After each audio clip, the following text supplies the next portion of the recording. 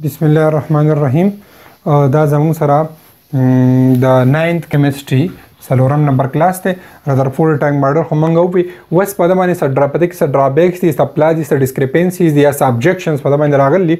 او لې ابجیکشن په دې باندې دا شی چې laws of motion and law of gravitation can only be applied to neutral bodies. چې laws of motion چې تاسو په 9 کې کوم یو وای نیوټن فرست لا موشن، نیوټن سیکنډ لا، نیوټن تھرډ لا یا نیوټن لا اف ګریویټیشن، دا صرف د نیوټرل باډیانو لپاره دي. ټیک ده، لکه د مون، ارت لپاره، جوپیټر، سیچرن لپاره، سن لپاره.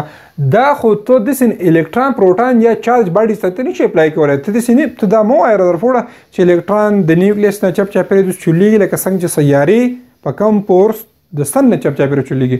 ولی هغه لاز باندې خو نیوټرل باډي نه چولیږي. ته نیوټرل باډیز لاز چارج باډیز ته نشي اپلای کولای.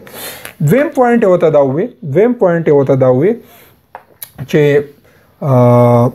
ګوره هغه یو پوینټ ویلو، هغه دا پوینټ ویلو چې سپوز زموږ سره دا نیوکلیس دی، ټوټل پازیټیو چارج په کوم ځای کې راغونډ شوی دی په نیوکلیس کې، او تامسن وی چې نه پوره پازیټیو چارج چې دی خور دی څنګه چې الکترون خور دی. نو دوی د دې نیوکلیس نه کوم چې پازیټیو چارج دی او په اټم به چارج نه ټیک دا د اټم پروتون په نیوکلیس کې دی. خاوس دا د دې چپ چاپیره څوک چولېږي؟ الکترون. نو دا ته دا وي سپوز دا ستاسو سره الکترون د نیوکلیس نه چپ چاپیره چولېږي.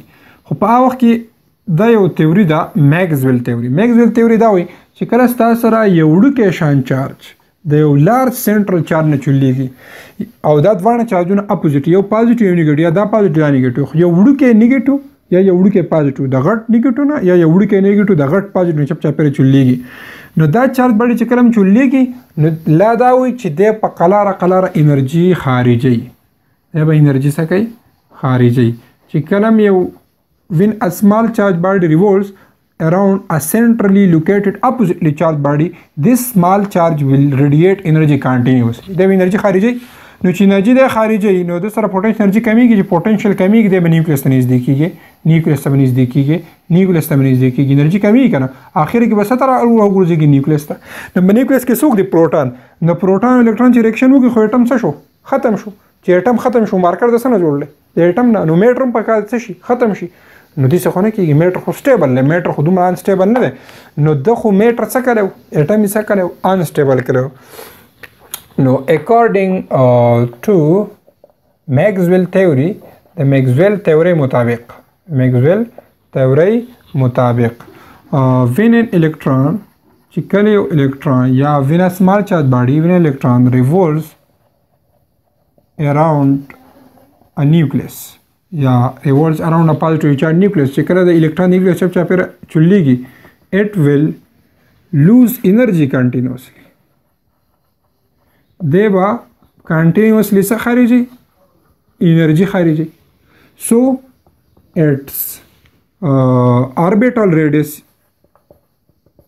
د orbit چې کوم radius دی will decrease یا will cease to exist، مطلب کمیږي به will decrease. نو چې ډیکریز کیږي فاینلی a time will reach، یو ټیم به دې سره ورسي when electron will lose all of its energy، الکترون خپل ټول انرژي ختمه کی and will fall into the nucleus، او څه ته راتاو شي؟ نیوکلیس ته. چې نیوکلیس ته الکترون راتاو شو نو where thus atom will be collapsed، اټم به څه شي؟ کولیپس بشي، ډسټروی بشي. نو چې اټم ډسټروی شو سو د هول میټر ویل بی ډسټروی. نو پکار ده چې پوره میټر پکار ده پوره میټر هم څه شي؟ ډسټروی شي. خو دې څه خو نه کېږي. نو مطلب دا شو چې یو could not explain، ته دا نشي ایکسپلین کولی د سټیبلیټي اف اټم، ته د اټم سټیبلیټي نشي ایکسپلین کولی. ته اول وی چې الکترون چلیږي، نو چې چلیږي میکسویل دا وایي چې الکترون انرژي خارجي، چې انرژي خارجي الکترون به راتاو شي، الکترون کې راتاو شي، اټم ډسټروی شو، اټم انسټیبل شو. نو چې اټم انسټیبل شو نو ته د اټم سټیبلیټي څنګه ایکسپلین کوې؟ اوس بلې وته دا پوینټ وی چې ته الکترون کنټینیوسلی چلیږي، پکار ده چې موږ د دنه دا کم ایمیټډ ریډیشن دی د پریزم نه پاس کو، پکار ده چې موږ د موږ کم سپیکټرم راکې، د موږ لراکې کنټینیوس سپیکټرم، د موږ کم سپیکټرم راکې کنټینیوس سپیکټرم موږ ته وایي ګروپ اف کلر. ته به تاسو یاد ساتئ مخته په یو کلاس سره ګروپ اف کلرز ډېر شي کلر دي کنه په شریک او ته موږ وایي سپیکټرم، لکه د بوډۍ ټال خو به تاسو لیدلی کنه بوډۍ ټال رینبو نو رینبو چې د ګروپ اف کلرز دی پای کې ریډ ګرین ریډ اورنج یلو ګرین بلو انډیګو وایلټ نو دغه رینبو چې دا خو پای کې تاسو خیالي چې ریډ کلر ختم شوی نه اورنج په شروع شي اورنج ختم شوی نه یلو په شروع شي یلو ختم شوی نه ګرین په شروع شي نو ټول کله مطلب میکس شوی دي نو دغه قسمه سپیکټرم ته بیا وایي ګروپ اف کلر ته وایي کانټینیوس سپیکټرم ٹھیک ده کانټینیوس سپیکټرم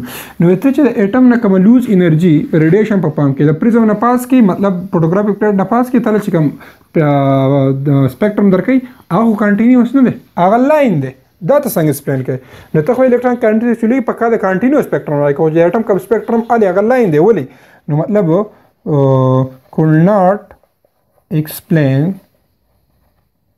line spectrum of atom the atom line spectrum explain کولای نه شو مطلب as the electron are continuously revolving around the nucleus so the electron या the atom should give continuous spectrum but actually experimentally line spectrum is obtained why line spectrum is obtained Rutherford cannot मतलब explain دویم होता دا हुई you could not thoroughly explain ته پورا دا نشي explain کولای the arrangement of electron ارینجمنت اف الکترون ته پورا ایکسپلین نه کو چیرې د نیوکلیس څخه چاپیر الکترون هو چولېږي خو څنګه چولېږي په انیشل کې سودی په دویم کې د شیر خبره نه کې د اربټ خبره نه کې الکترون په یو ایریا کې دی په دوه کې دی په دریو کې د نیوکلیس خواته نیوکلیس نږدې نیوکلیس لري دی ارینجمنت باره کې تاسو خبره ونه کړه بل could not explain the model نو ایکسپلین کړي څه نو ایکسپلین کړي about the chemical properties of atom chemical properties of element chemical properties of element they no explain کړي plus chemical reactions چې هغه دی